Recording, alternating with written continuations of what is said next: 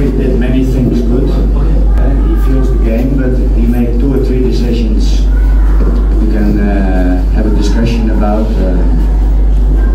And I think it was clear penalty. We already had one situation in the first half where it was a penalty, so for me it was quite clear. I have to give it, even if it's 3-0 or 2-0, 1-0. He didn't give it because it was already 3.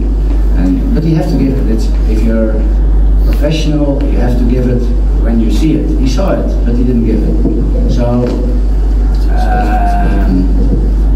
also the red card, you can give it. You can give yellow at that moment. It was unlucky for Silverio, and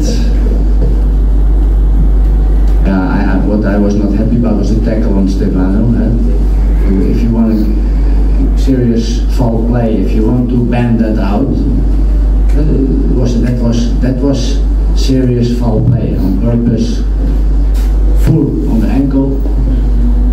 In many countries that's a red card also, but okay, we didn't give it, so we have to live with it. You have to go on as a team, as a coach, as a club, and in the end we pulled it over the finish, and we could. All the players, they should be proud of that. Now we're looking forward to the next game by Ankara.